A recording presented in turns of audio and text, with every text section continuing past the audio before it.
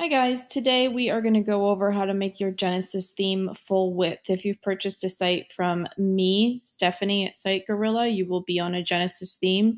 If you've purchased a site from Katie at the Garden of Words, you will be on a Genesis theme. So what we're going to do is first we're going to go to plugins and we are going to add new. This plugin is called Genesis Dam Buster.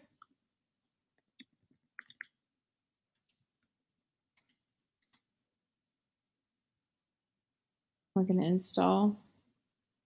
We're going to activate.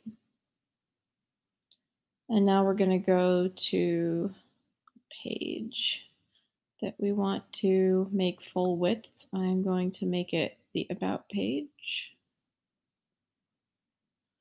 So as that's loading, I will show you.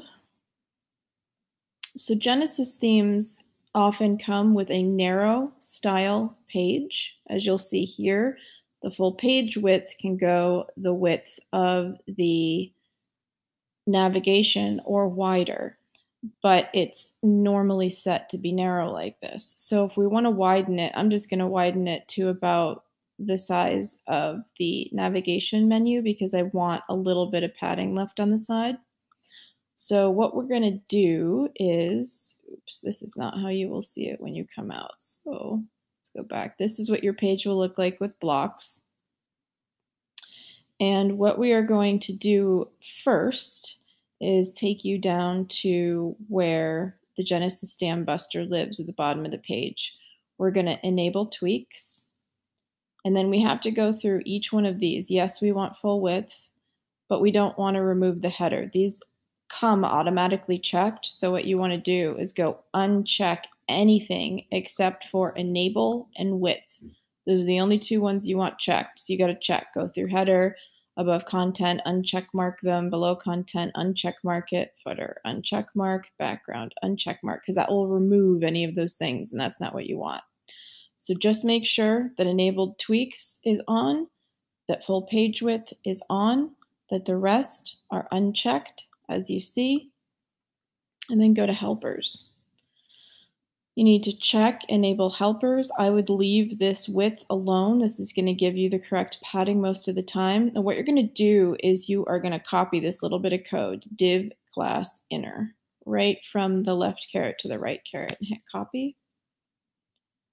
And what we're going to need to do is add a div page that wraps the entire page. It goes from top to bottom. You can't do that within blocks.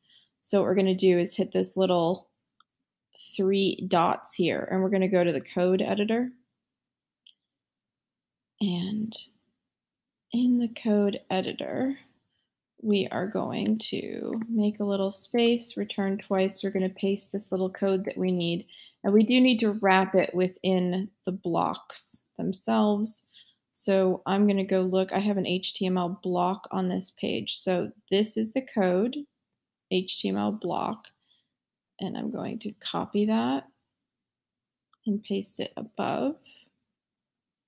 And then copy it and paste it below so that I've closed this entire block there.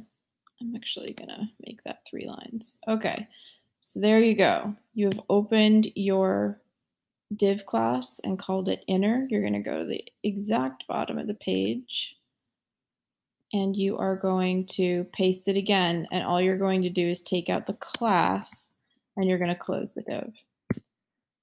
And then I'm going to switch this back to the visual editor. Now the reason you can't do this just from adding a block, basically you can add an HTML block right here under formatting, but you cannot add it where you need it to be, which is, let me just delete this, which is above the title of the page, which you also want the title to be within this. So it's going to say this block contains unexpected invalid content. Just leave it alone. That's what you want it to do. And we're going to hit update.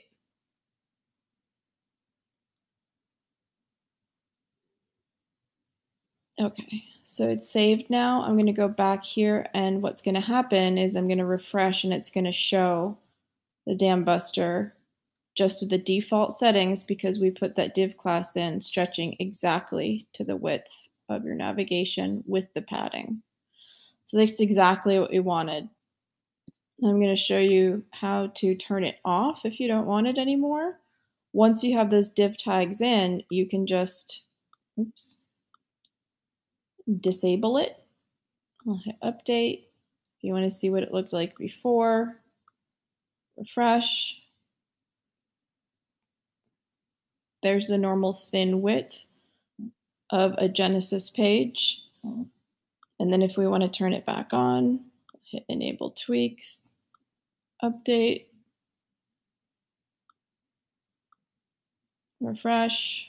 And because we have those div tags in there telling it how to do the padding called inner, which it gave us as that helper text, it's going to keep it right to the width of the navigation menu. Hope this helped.